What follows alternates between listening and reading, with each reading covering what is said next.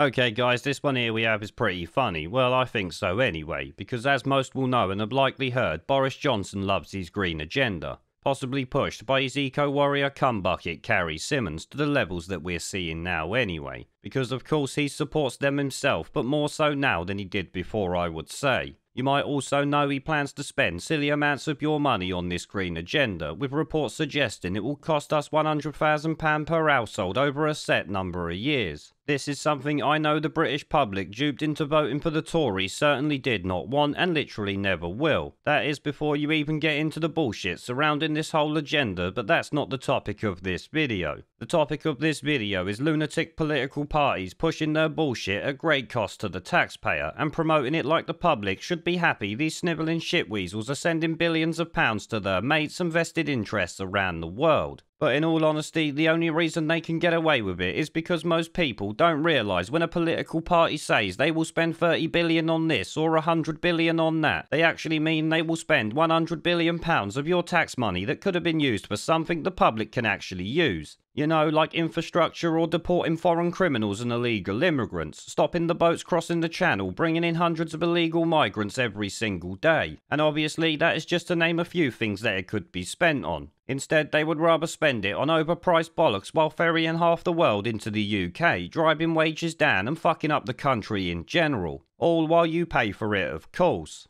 Now, it has to be said that the government sort of has the right to spend money since they are the elected government under the piss-poor system that we have, even if I don't agree with it. But what really takes the cake is Labour announcing a new £30 billion plan to revive UK manufacturing despite them actually holding no power at all, and obviously being led by an incompetent fuckpig known as Captain Hindsight. This £30 billion fantasy they have involves 400,000 green jobs or some shit like that. Because much like Joe Swinson, I guess Starmer thinks he will become the next Prime Minister. We all know how that ended up going. Like her, he is obviously living in a fantasy land. Even with the corrupt and piss-poor Tory party, Labour are still unelectable, with some idiot in that party thinking the bribe of spending £30 billion on green jobs will win back red wall seats that had obviously once been safe Labour strongholds. This is clearly delusional, plain and simple, because that is not what these voters want. In fact, I don't think Labour could ever give them what they want. At this point, only a fucking idiot would vote for the anti-British scum known as the Labour Party, and in fact the same goes for the Tories. They are no better than Labour at this point, if I'm honest. At least though the Tories, I guess, have some power. Labour are talking all this shit with the political power of a grapefruit, and likely the same levels of public support that Tony Blair has at this point, which is certainly saying something, because it's fucking none, as you all know.